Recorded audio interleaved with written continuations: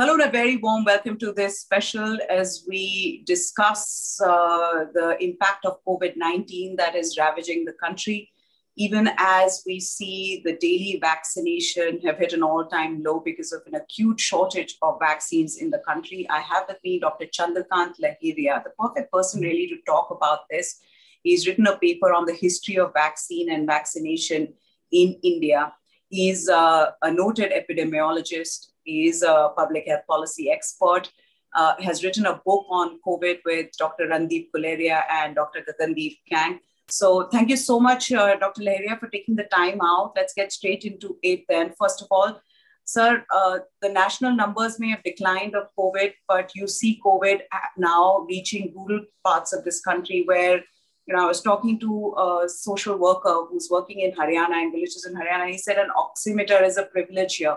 What are you talking about? Oxygen cylinders and concentrators. So we're dealing with a completely different beast as it reaches rural areas. What is the way to manage it in smaller towns and villages? Mehaji, thank you very much for this invitation. The country should have been ready for this situation, and we should have done a lot of planning in the last 15 months since the pandemic. Yet we know that the government of India released the national guidelines for containment and management of pandemic in rural and peri-urban areas a few days ago. Now, this actually reflects how slow the government response to pandemic is, that 15 months into pandemic, the guidelines for rural or peri-urban areas are coming. What should be done? The guidelines are there. People are falling sick. Rural healthcare infrastructure is really weak. It is nearly dysfunctional. Now, the requirement is that the health system infrastructure in rural parts and the Panchayati Raj institutions, they need to work together. The guidelines talks about setting up isolation centers in every village, but it requires far more. The health system functionary which are there in the rural areas need to actually be activated. Health services, whatever basic health services are available in rural area, need to coordinate with the village people.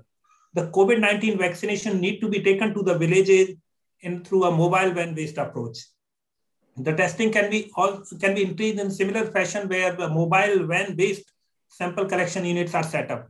So we need to do a lot of at the village level, but also the primary health centers in the rural India, there are 30,000 and each one has 6 beds. Those beds are non-functional. The providers are not there, doctor, nurses are not there, the medicines are not there. In the wake of this pandemic, urgently and immediately those PHCs need to be made functional. You talked about vaccination and how vaccines need to reach rural areas, but they're not even, reaching peri-urban and urban areas. There's an acute shortage, as I said earlier. Now, the government has said that 51 crore vaccines would be made available by July and 216 crore by the end of the year. How feasible do you think this claim is? Okay, so this 51 crore, I believe, is the total number of vaccinations which are expected to be done by end July in India. Till now, around 18 crore vaccination have been done.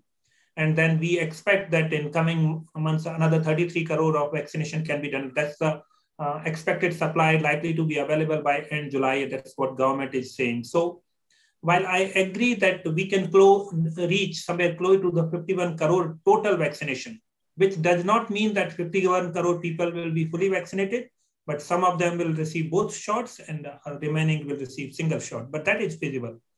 However, I don't think that India can have 2.16 billion or 216 crore vaccines available in the period of August to December 2021. That's completely unrealistic. We know that vaccine manufacturers always overestimate their production capacity. We have seen this in the past. One of the leading manufacturers last year had said that by January 2021, it would have a production capacity of 100 million. That manufacturer is still struggling to ramp up the production capacity, and now new timeline for that 100 million is by July 2021. So these are the real challenges. It's not fault of a manufacturer or anybody. Manufacturers are always ambitious, but the vaccine production is a complex process. It takes time. It requires a lot of investment and planning. So it is a slow process. And with that argument exactly, we cannot expect that India can have 216 crore dosage available during August to December 2021. So you've led me to the next question, Dr. Lahariya, that yes, there is an acute shortage, but what we saw, especially when this vaccination drive began, was a huge amount of vaccine hesitancy, right? You saw that especially in rural areas, but you even saw it in urban areas because, people said they weren't sure of the vaccination. Some said, this is hardly affecting us. It's gone.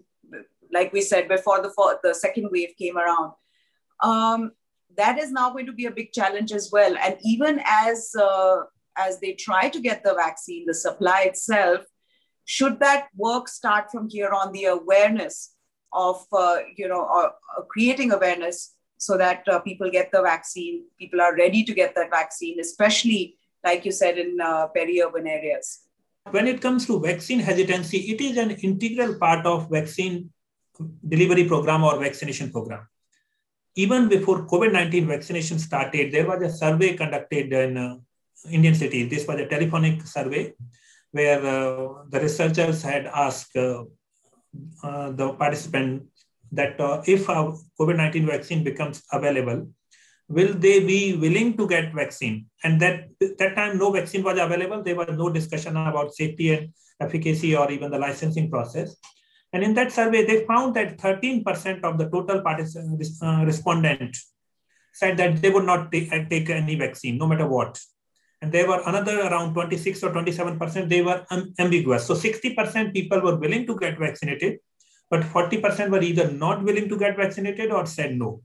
And so these are the reality. The vaccine hesitancy always exists in all the programs. So what these vaccination programs should do, they should develop an effective communication strategy.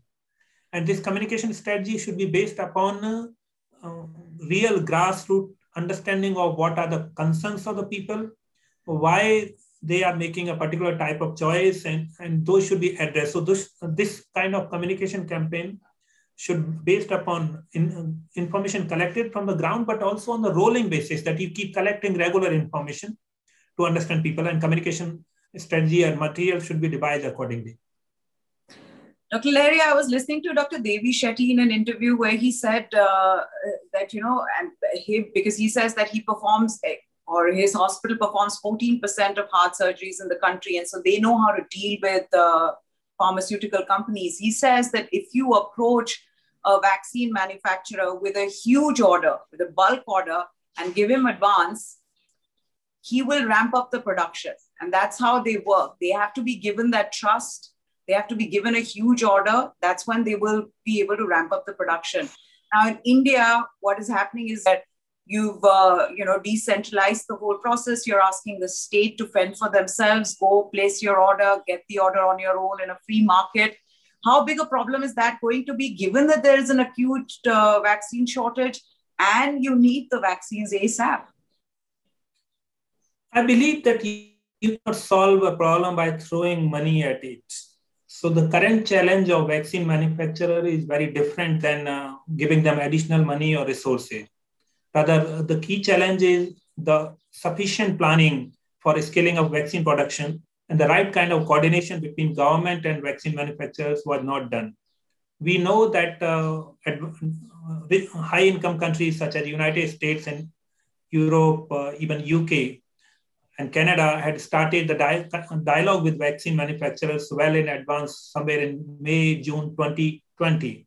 And they started having advance purchase agreement with the manufacturers to buy the vaccines, even when the vaccines just entered the clinical trial stage. And that is a kind of planning which should have been done in India. India did not do that planning. In the current setting, what we also need to remember, and where India has erred, that Indian government was developing Covaxin with the Bharat Biotech. And for production of that vaccine, we know that the current or existing production capacity of Bharat Biotech is relatively low.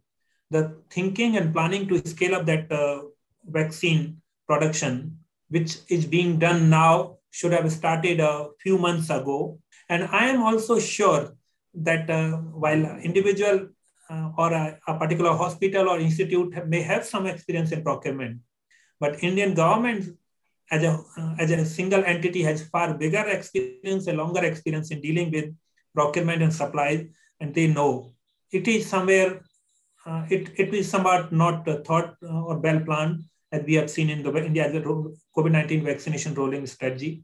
And I think it's time for rethink, and a few concrete actions need to be taken.